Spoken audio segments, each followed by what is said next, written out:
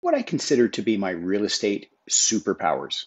Well, there are two things that I am super passionate about. I think they're important to take into every transaction, whether I'm working with buyers or sellers. And the first thing is education.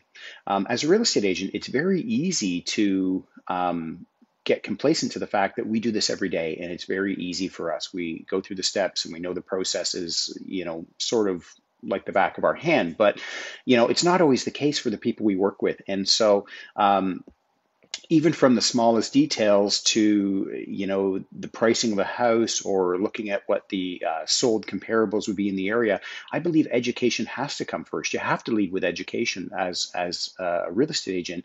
And I always want to educate people, my clients, and I want to empower them to make the best decision for themselves and for their family.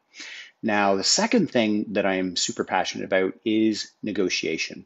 And I know in a lot of cases, it's always portrayed that, negotiation should be, you're just taking what you want and you're clubbing the other guy over the head with it. I personally don't believe that. I believe every negotiation is a back and forth. I believe that and in most cases they are. I mean, they're not always 100% of the time, but I believe that it's got to be a win-win. It's got to be a win-win for everybody involved. Everybody has to feel that they got, the quote unquote good deal, and if they don't, it just doesn't work. So I'd be interested to hear your thoughts on what you think is important in a real estate transaction.